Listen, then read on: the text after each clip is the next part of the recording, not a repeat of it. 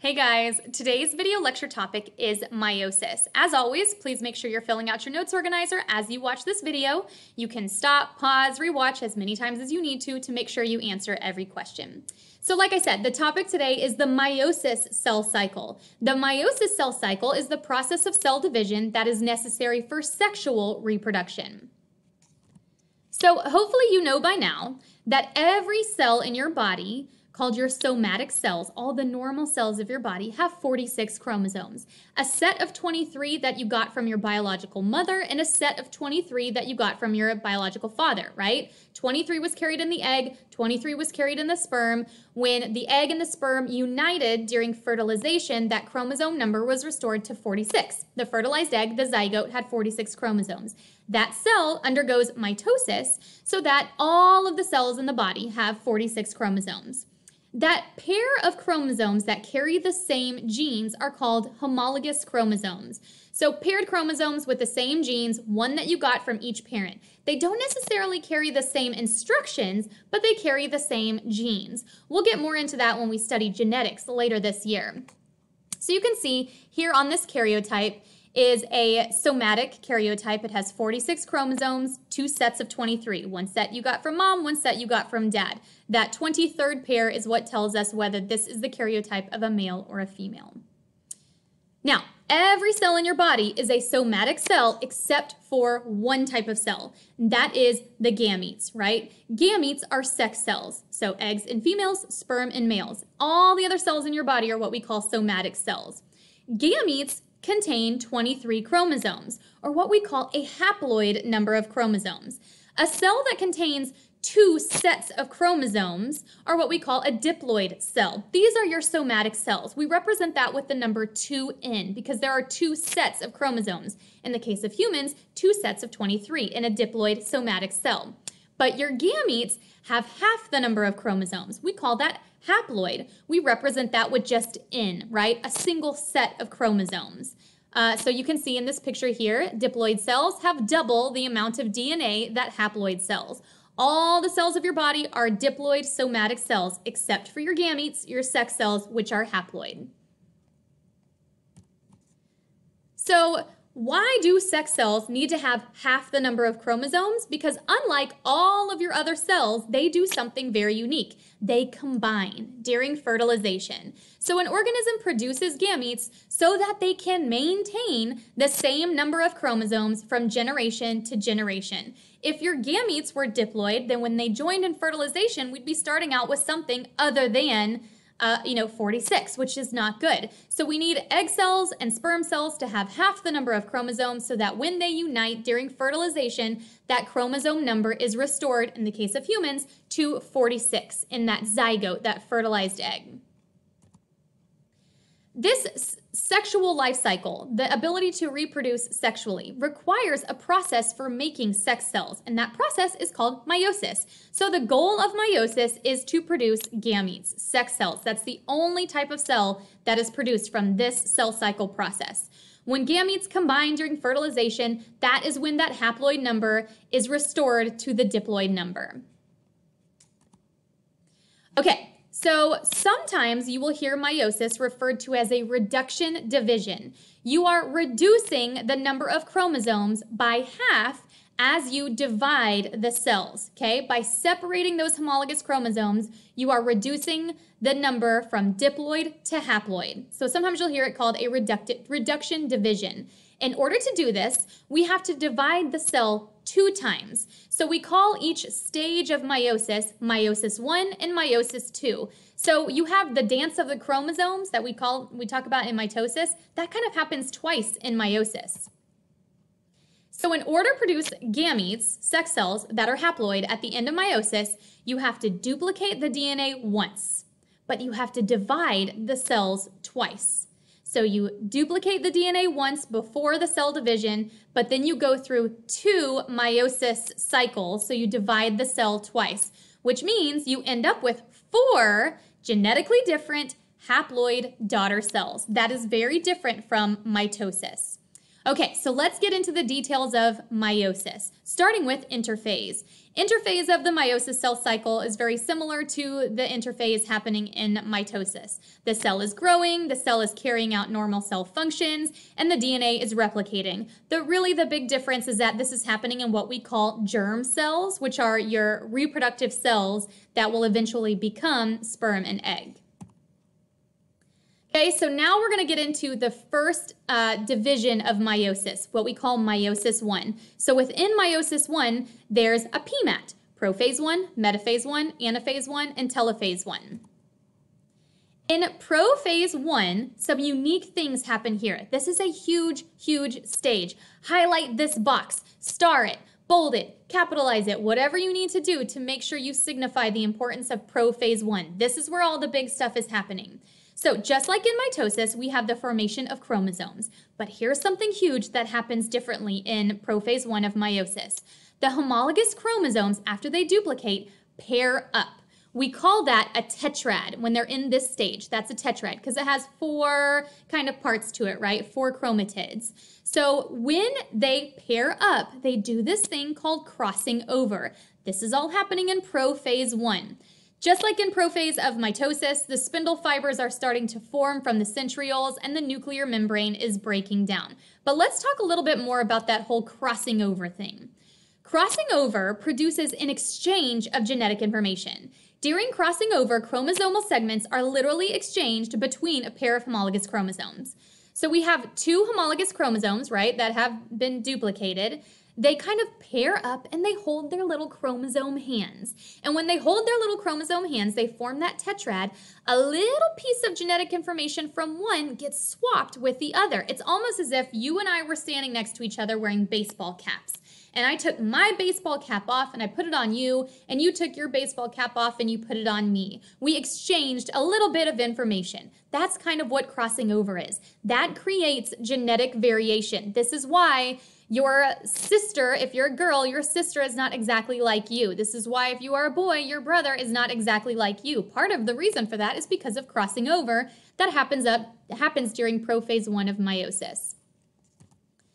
Okay, then we have metaphase I. In metaphase I, just like in mitosis, metaphase of mitosis, the chromosomes line up. But remember, they were just holding their little chromosome hands. They were just paired up and crossing over in prophase I. So in metaphase I, they line up in their homologous pairs. They are not single file like they were in metaphase of mitosis. They're lined up in pairs. So just like in mitosis, the chromosome centromeres attach to the spindle fibers. The big difference is that they are just lined up side by side, not single file. So when they get pulled apart during anaphase I, it's an entire chromosome that is heading to the pole. Okay, in anaphase I of meiosis I, the homologous chromosome pairs separate, and full chromosomes are pulled by those shortening spindle fibers to the opposite poles of a cell. That is different than anaphase of mitosis, right? In anaphase of mitosis, a chromatid was being pulled to the pole. We have a pair of chromosomes that was separated, so now an entire chromosome is being pulled to the pole in anaphase I of meiosis. So in telophase I, similar to telophase of mitosis, the chromosomes uncoil, 2 nuclei reform, the cell begins to divide, the spindle fibers break down. Some organisms, cells, will go through a cytokinesis here, but others will jump right into Meiosis II of, prophase II of Meiosis II. So that's what we're going to do. So at this point, following Meiosis I, we have what we call 2 haploid daughter cells. But here's where things get kind of tricky, and we're going to talk about this more later.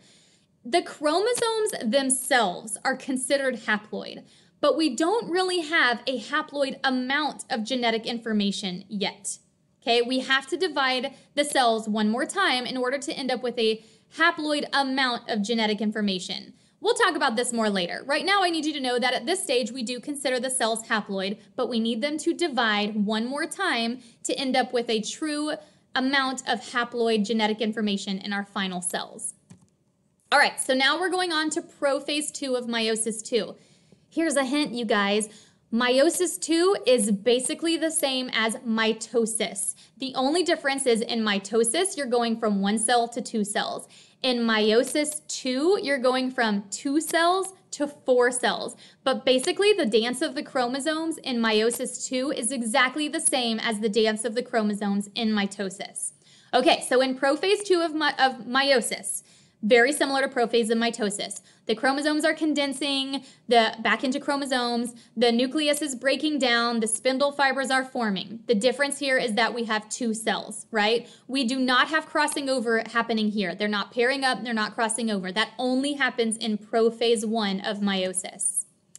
In metaphase 2 of meiosis, again, just like mitosis, the chromosomes line up now single file across the equator, just like they did in mitosis metaphase. Okay, so metaphase 2, they're lined up single file. That's different than metaphase 1. In metaphase 1, they're lined up in pairs. So anaphase 2 is just like anaphase of mitosis.